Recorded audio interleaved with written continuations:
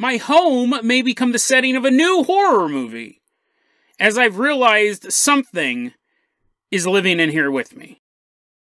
And then we meet a man who, during the times of COVID, does not wear a mask outside. But what happens when the voices in his head tell him he has to? And then we meet a young woman who was simply trying to get a good night's sleep. Instead, she wakes up and finds herself surrounded in a darkness blacker than black. Today on Dead Rabbit Radio.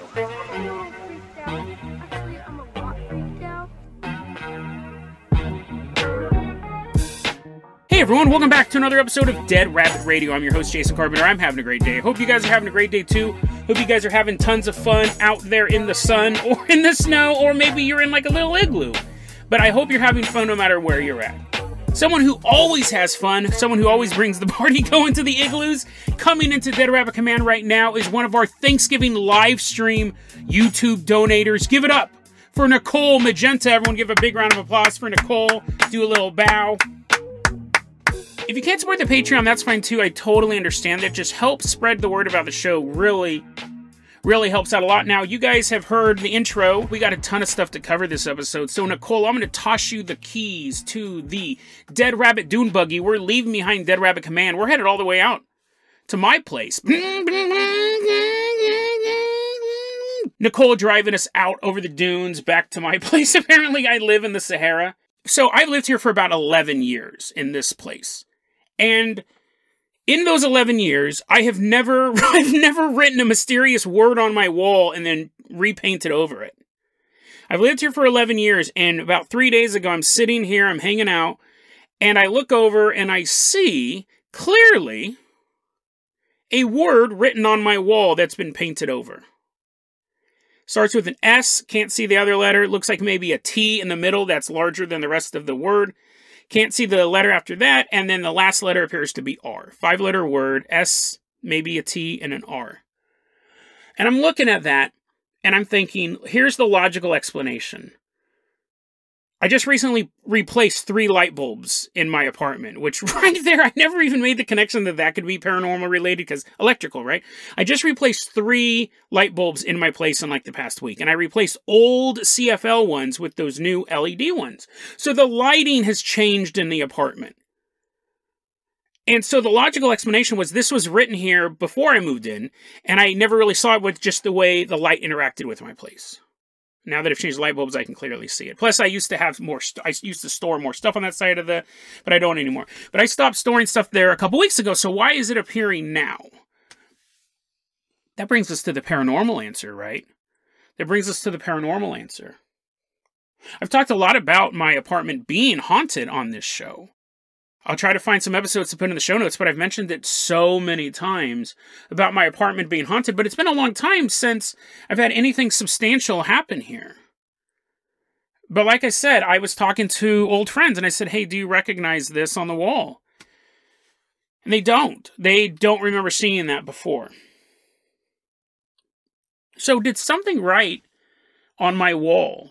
Did some force come in and write on my wall? And I gotta say, when I looked over at it, I immediately knew what that word meant. I immediately was like, are you kidding me? Because it's either a trick of the light, it could be absolutely nothing. It could be a painter drying off his paintbrush. It could be always have been there and it painted up this word back then, which would still be concerning. I'm looking at that and I go, if it says anything, that says satyr. S-A-T-Y-R, which are the half-horse permanent erection nature gods that just ran around banging animals and women. And I swear, out of all of the paranormal creatures I could possibly meet, that is the lowest. That's the lowest. I do not want to hang out with a dude with a permanent erection. Let me back up here. I hope he just wants to hang out, right?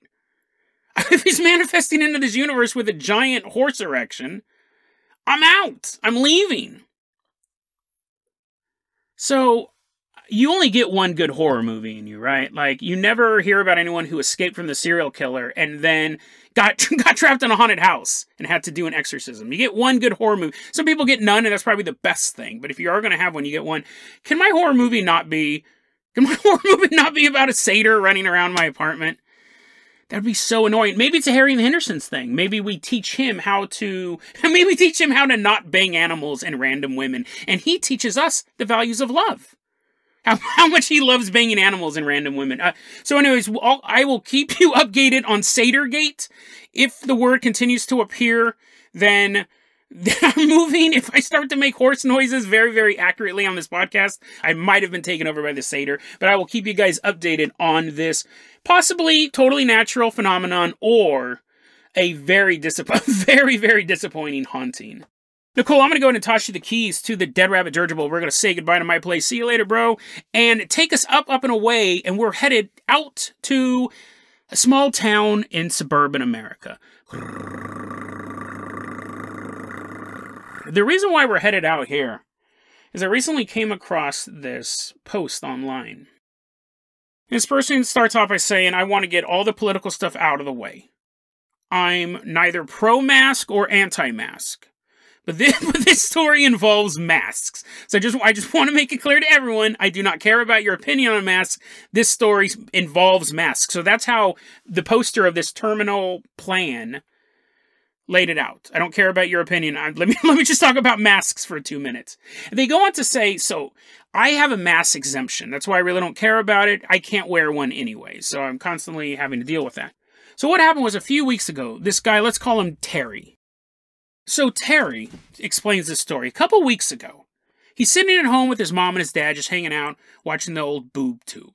They actually were probably all doing their own separate thing with headphones and smart devices, but he's sitting there, and all of a sudden he hears a noise coming from the kitchen, and he turns and he looks, and the kitchen is empty. He's just staring off in there.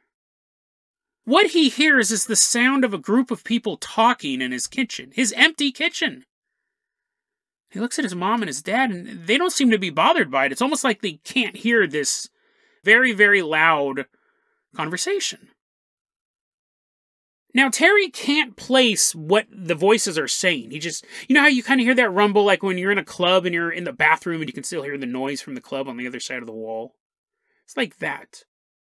He hears this sound. He can't understand what they're saying, but he knows there's sound, and he said it sounds like it was coming through an old PA system. It wasn't clean, it wasn't crisp.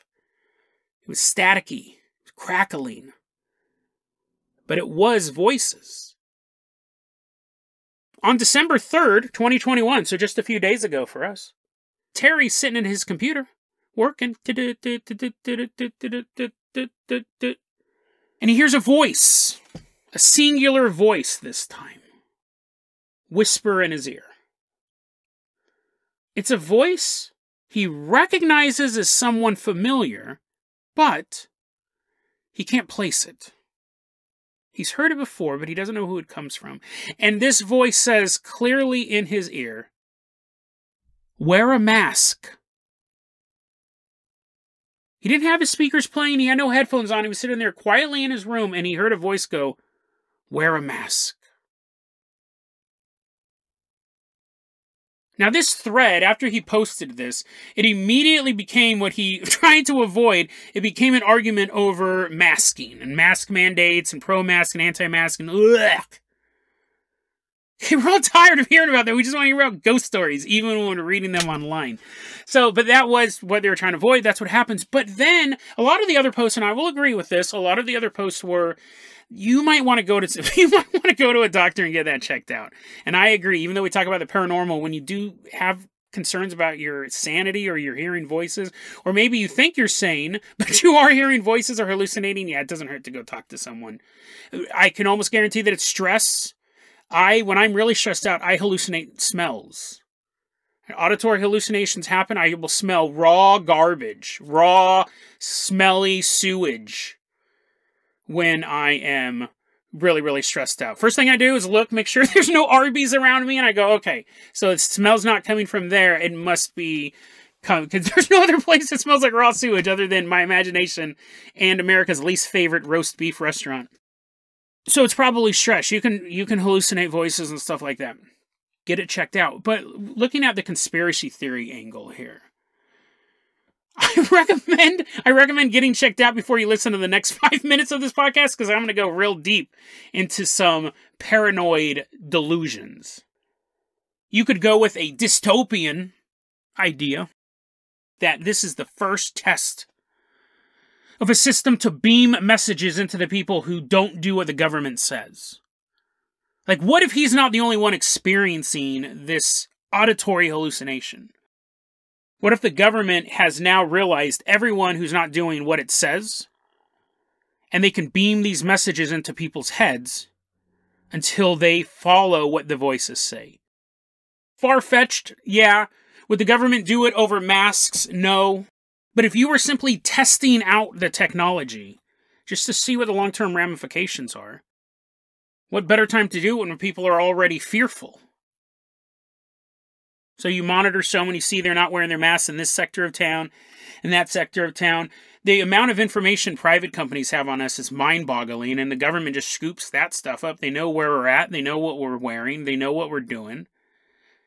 And by all appearances, they tend to leave us alone. But what if that's not the case? Like, what if this is a trial run? There's been a long-standing history in the conspiracy theory community and schizophrenia. And I'm not saying that as an insult. I'm not saying schizophrenics who are conspiracy theorists or conspiracy theorists who are schizophrenics. In deep conspiracy lore, there is a lot of talk. I don't know how much proof there is. Proof is a slippery word in conspiracy, but a lot of talk that a lot of people who are quote-unquote crazy are driven crazy by the government or private institutions.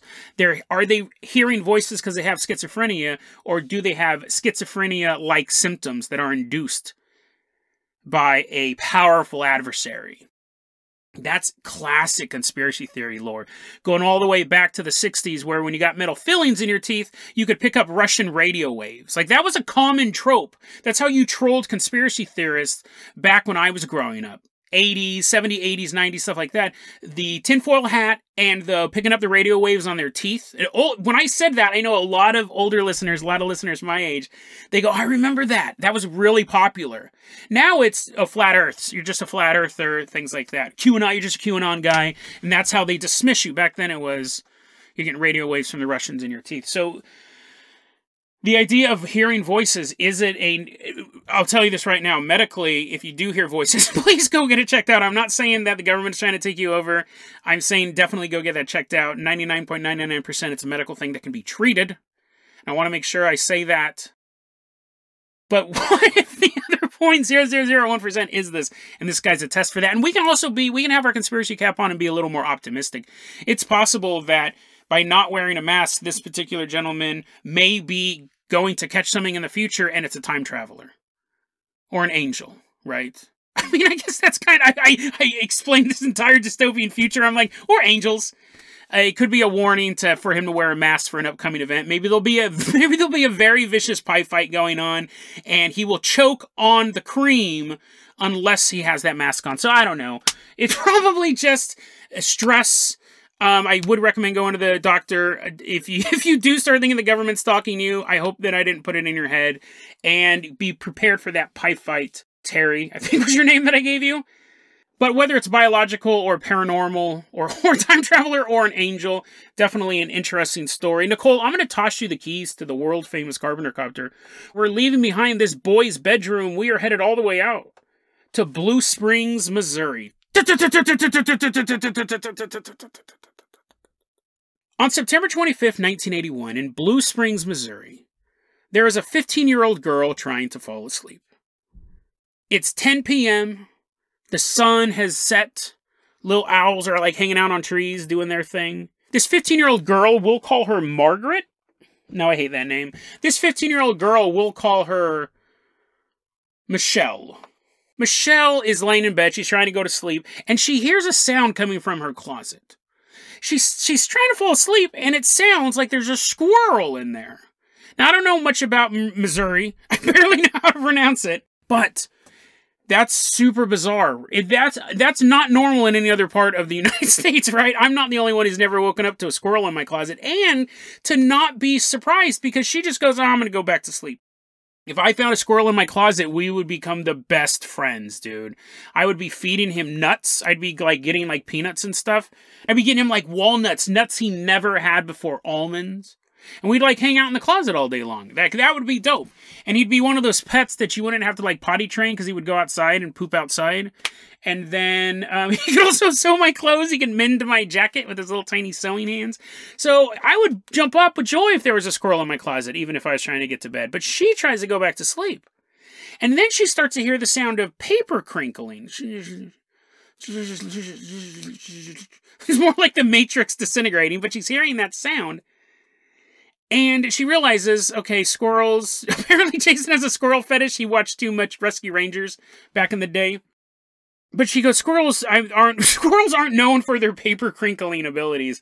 And at that point, she begins to hear voices in her room. And I actually didn't plan this. I sometimes pull these stories randomly. I did not plan this. She also hears voices like it's a big party going on.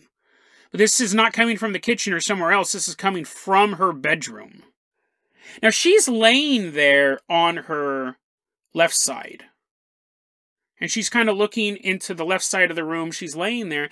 And when she hears all of these voices, she's thinking about getting up and walking to look out the window because she's thinking it must be coming from outside. Obviously, there's nothing in her room. And right as she's thinking that, right as she's thinking about getting up off that bed, she hears I forgot these stories were so similar. Right when she's thinking about getting out of bed, she hears a voice, clear as day, in her right ear.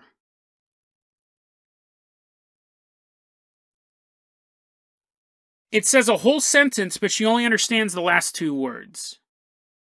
The gun. She immediately rolls over to face the noise. Within a split second, she's in a pitch black void. She's flat on her back, and her right arm is extended all the way out and up. She's completely paralyzed.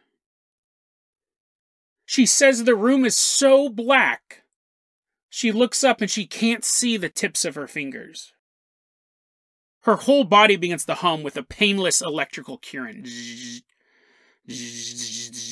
And she starts to levitate off the bed. She's spinning around. I mean, this part's kind of funny, right? This part sounds kind of fun, other than the horrible things that are going on. She begins to slowly spin, like counterclockwise, above the bed. So, as far as she's concerned, she's in absolute pitch black void at this point. There is nothing around her, but she feels her body slowly spin around.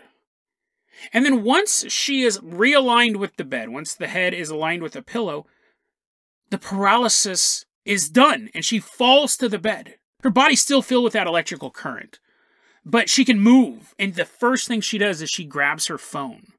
Grabs her landline phone. This is back in 1981, and when she picks it up, there's a dial tone. It doesn't work. Michelle jumps off the bed, and is now standing in this void, but it still feels familiar to her. It still feels like her room. So she begins running towards where she knows the door is. And when she gets to the door, it's gone. Instead is a pitch black tunnel leading into oblivion. Michelle steps backwards and looks at this tunnel that is so black, so dark, so devoid of anything. It is blacker than the void that surrounds it. It is impossibly dark. Michelle screams, and her voice is nothing but an electronically distorted vibration coming out of her body.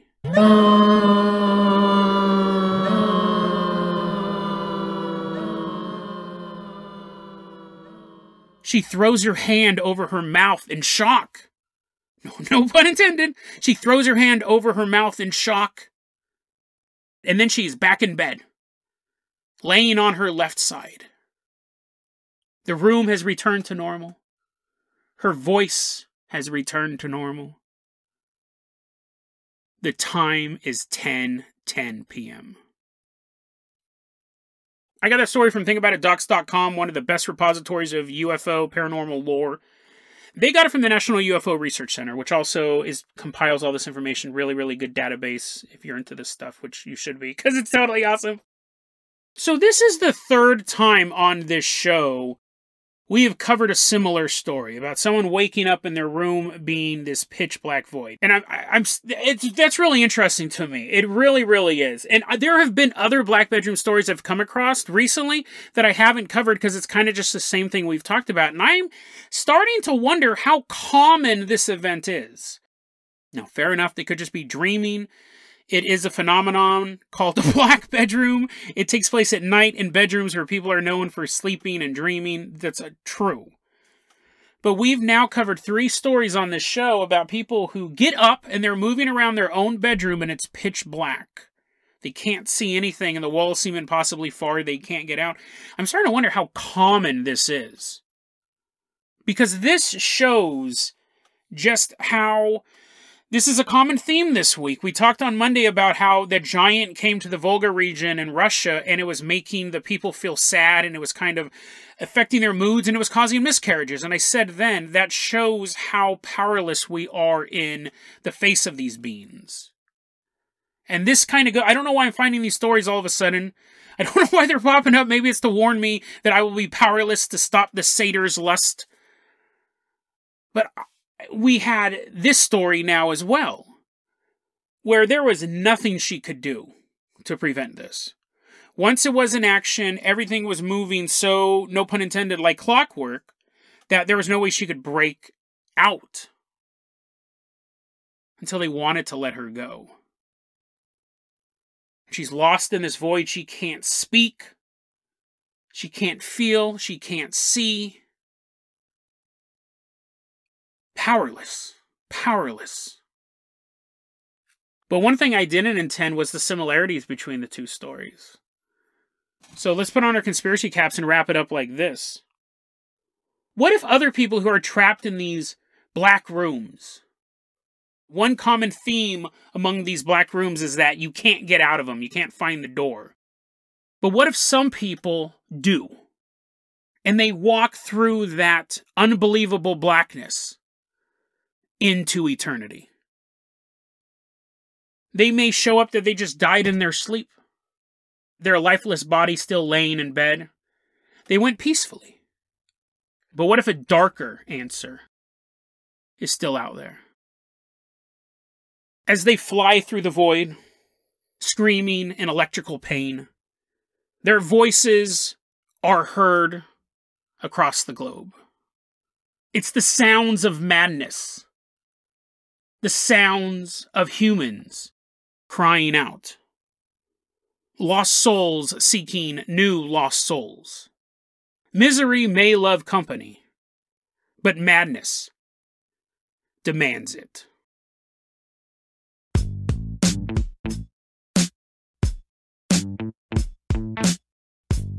DeadRabbitRadio@gmail.com is going to be our email address. You can also hit us up at Facebook.com/DeadRabbitRadio. TikTok is @DeadRabbitRadio. Dead Rabbit Radio is the daily paranormal, conspiracy, and true crime podcast. You don't have to listen to it every day, but I'm glad you listened to it today. Have a great one, guys.